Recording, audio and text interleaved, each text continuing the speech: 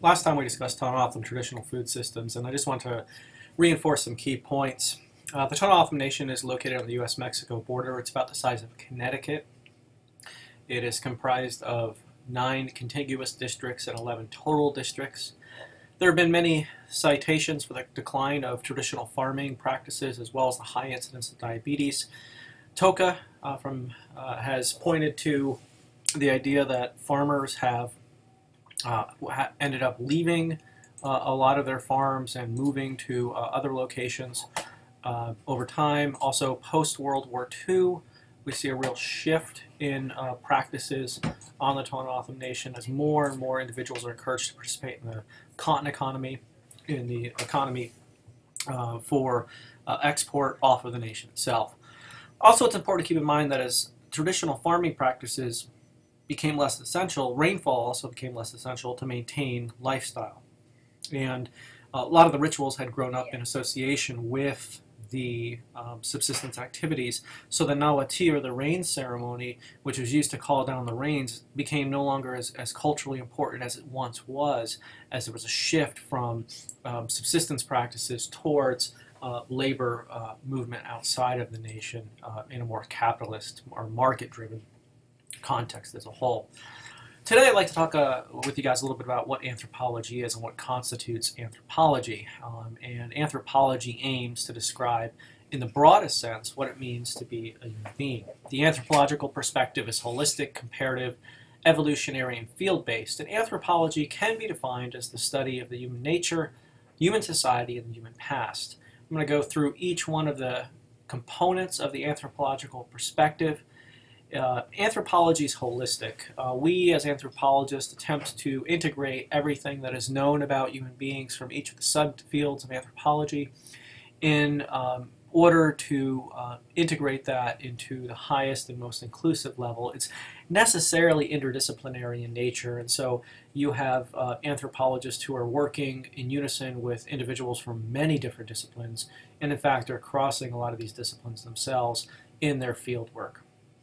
It's comparative in that anthropologists will consider similarities and differences in wide ranges of human societies before coming to any generalizations about human nature, human society, or the past. It's also evolutionary, and this is one of the key aspects of anthropology, and I think one of the things that distinguishes it from many of the other social sciences is the deep historical time within which anthropologists consider change and continuity in human societies.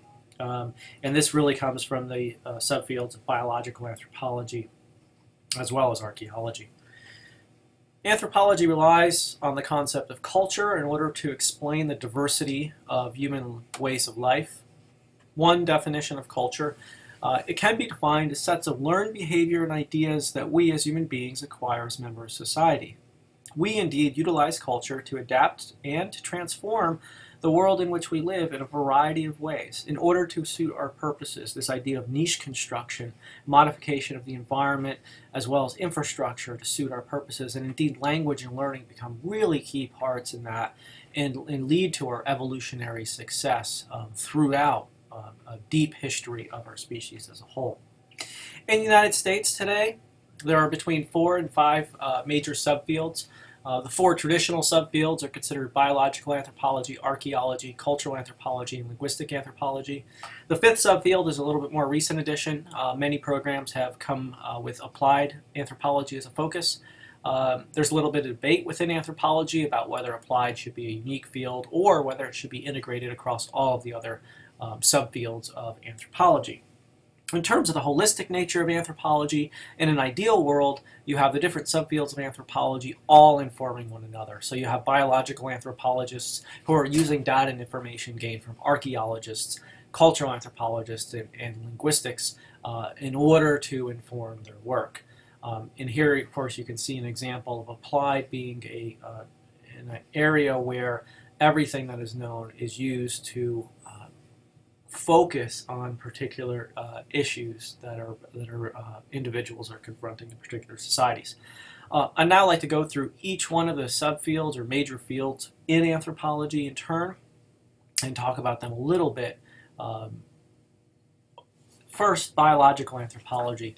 This looks at human beings as biological organisms, but it does so in the context of trying to distinguish what makes us unique from other species, as well as what characteristics we potentially share with other species.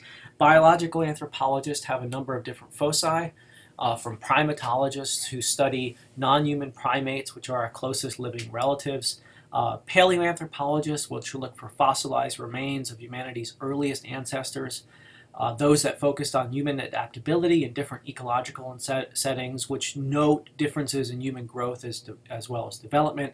And many of you are likely familiar with forensic anthropologists, which are shown on many popular television shows, crime dramas, forensic anthropologists looking at human remains. And molecular anthropologists will look at chemical similarities and differences in the immune system overall. Science itself is a product of the time period. It also reinforces a particular ideology of the time period within which it finds itself. And we can see this clearly in the context of early discussions of biological anthropologists and the notion of race. We can think about racism as the systematic oppression of one or more socially defined races by another socially defined race that is justified in terms of the supposed inherent biological superiority of the rulers and the supposed inherent biological inferiority of those they rule. And this idea of this inherent superiority or inferiority goes to this notion of cognitive capacity. And this was the work of some early biological anthropologists who were doing things like measuring cranial capacity. And you had studies that were done in both Europe and the United States that typically found that the individuals of that nationality who were white and male had the largest cranial capacity. These studies were flawed in the fact that these scientists had an idea in mind of what they were looking for, and they actually went out and found it. And indeed, these collections have been reanalyzed and have found no statistically significant difference between the size of the skulls and the underlying justification for continued racism based on cranial capacity and so-called scientific information.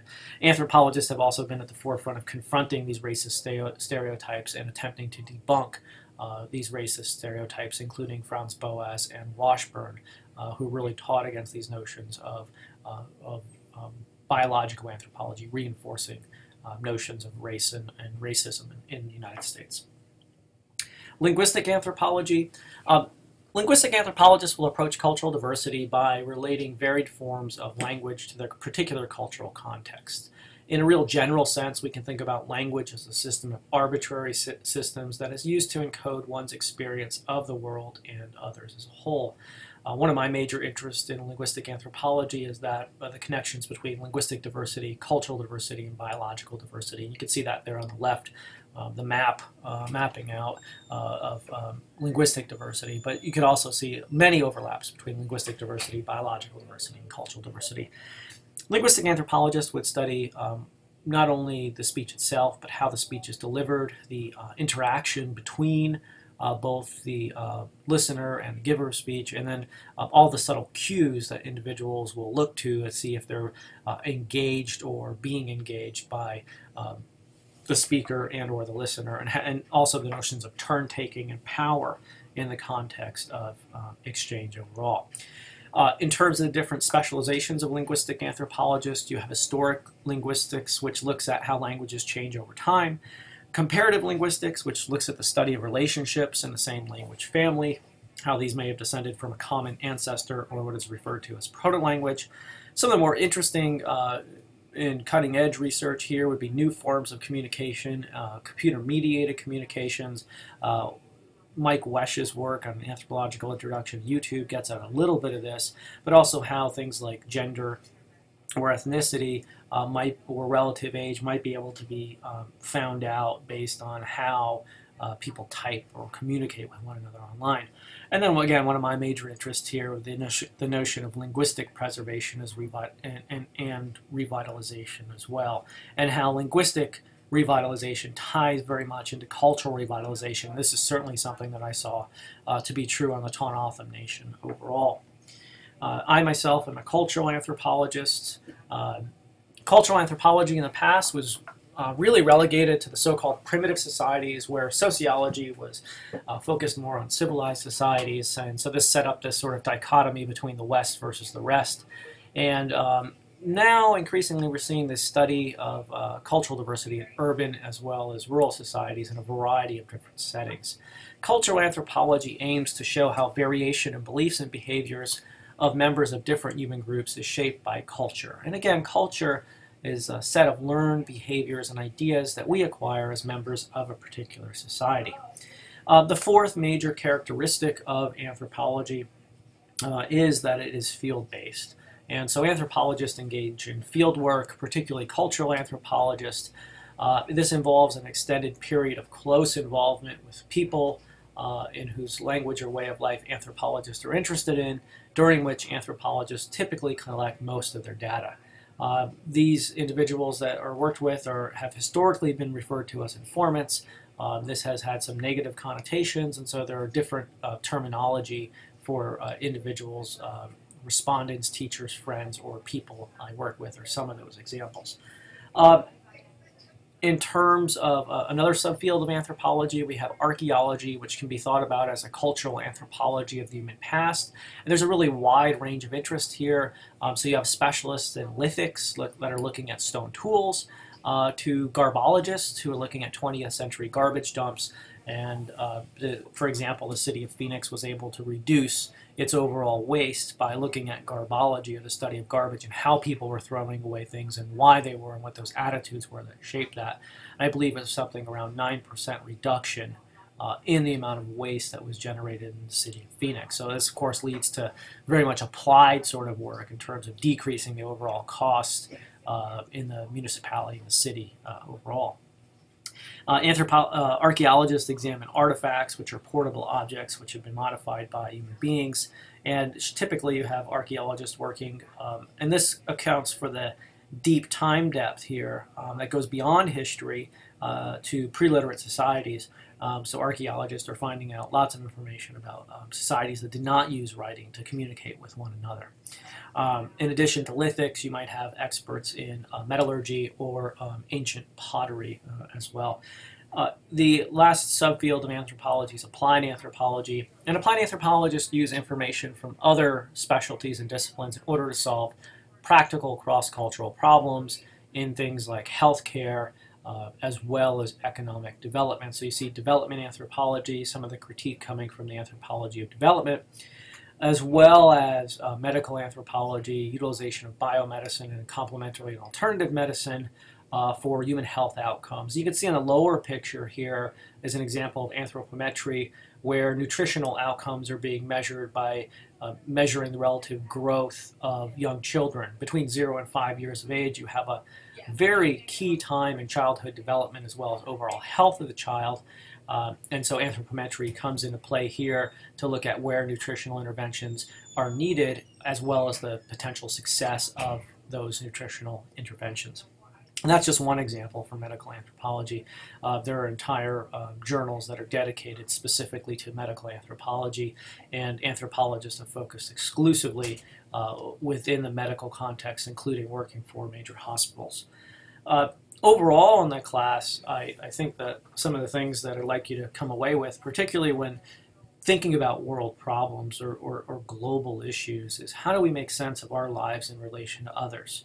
And why are certain things important to you, and why might they be important to other people or not important to other people? Also, the holistic nature of anthropology comes into play here. How can we see issues as interconnected and related with one another?